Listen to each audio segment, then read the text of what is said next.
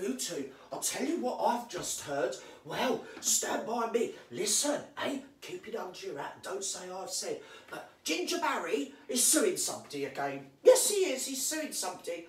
I think he's suing Nelson Mandela or something, isn't he? Something like that. Anyway, he's taken himself up to New York, and apparently, well, obviously, he can't go out without the muchness because, well, she's got him handcuffed to her belt, hasn't she? Shh, shh, don't say I said. Yeah, so he's taking the muchness and he's going to New York and he's going to make expounding on something or other speech to do with your Nelson Mandela.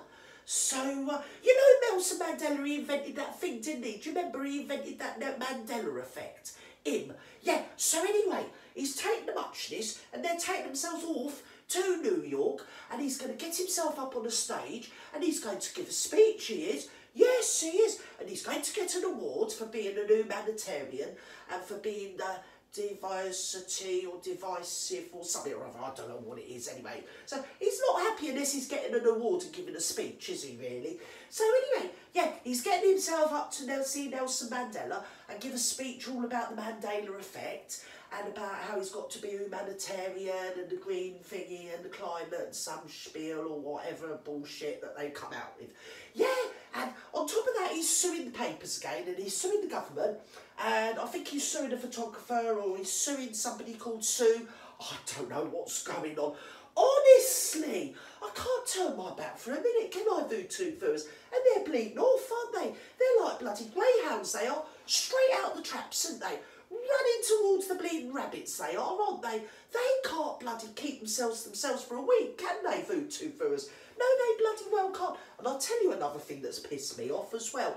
I'll tell you exactly what's pissed me off, because apparently the government, well, say the government, I mean the government's funded by the taxpayer, so let's just say the taxpayer had to pay a bill for her vegan bleeding paint. Yes, yes, the muchness. Yeah, she's a vegan. Yeah, and because she's a real virtuous person, I mean, obviously she's very virtuous. I mean, I shouldn't really cross myself every time I mention her name, really, shouldn't I, Vutu?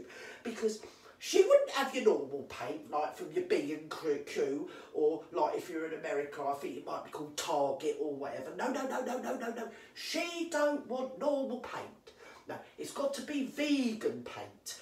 And it cost about £200,000 or something, this here vegan paint, and they splashed it all over the gaff when they had that Nottingham College up at your Frogmore House, up at your Windsor Great Park, or I don't know where it was, Kensington Palace or something, I don't know where it was.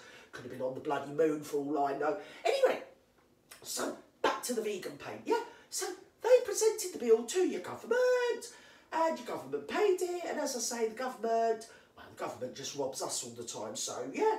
So, a bit like your Carrie Antoinette, she's the same. Yes, she weren't happy with the blimmin' flat up in your Downing Street and up in your Chequers. No, she had to have a £20,000 blimmin' hostess trolley.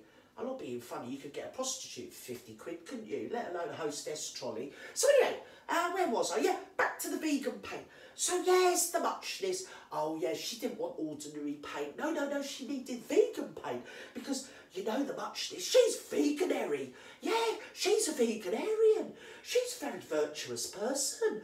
I mean, if you remember that little German chap with the little Charlie Chaplin moustache? He used to get himself about the place in the 40s over in Germany. And I think he caused a bit of a rumpus one way and another. Do you remember him? Yeah, him. Well, he was a veganarian. Oh, yes, he was. He was a veganarian. Yes. And he was all for your animal rights. Yes. Yeah, so I'll just leave that there. Anyway, so back to the muchness. She's a veganarian and she wanted to have vegan bleeding paint. Yes, she did. Because apparently, well, she keeps vegan chickens. Yes, she does, because she feeds them vegetables. And apparently, if you feed chickens vegetables, well, you can eat them, can't you? Because they're vegan, aren't they? It's vegan chicken. So there you go. She has a vegan roast chicken and she likes the vegan paint on her bleeding old walls. Well, unless that's what they call sniff nowadays. I mean, is it a bit of that maybe? And she just wrote it off as vegan paint? I mean, I don't know. It's hard to tell with her, isn't it, eh? So, anyway, I can't wait for the next hallucination that comes across from your Ginger Barry and your muchness and muchness. And he's going to get himself about the place and he's going to give a little talk about your Nelson Mandela and about the Mandela effect. And, well, we need them in our lives, don't we? I mean, I haven't heard for Ginger Barry for about, well, 10 minutes really on my tablets. So, yeah, well, I'll be back. I'll be back as soon as I know more, Voodoo viewers. I'll keep you posted on it all because, it's all revving up now, isn't it, really? Hey? They've got your Sunshine Claps, they've got your Christopher Pissed Up, Boozed Up and everything, and apparently, no matter how they try, people can still see that the Emperor's bleeding naked. Yeah! So, rather than the Emperor go and pop on some bleeding clothes, no, we're not going to do that, says Ginger Barry. No, we're going to get some more people in. We're going to pay them to basically keep bullying people all across the global world, all across every social media platform, all across every news outlet, well, even in your own private house. They're going to pay people to bully us until we absolutely just clap and say, yes, even though you're naked, we really love all your clothes. Yeah, really nice clothes made of gold. Yes, yeah, that's what they're going to do. Yeah, look, they can fuck right off because I'm just going to stand there and say bollocks. That's what I'm going to say, Voodoo viewers. Anyway, bye, see you later, Voodoo.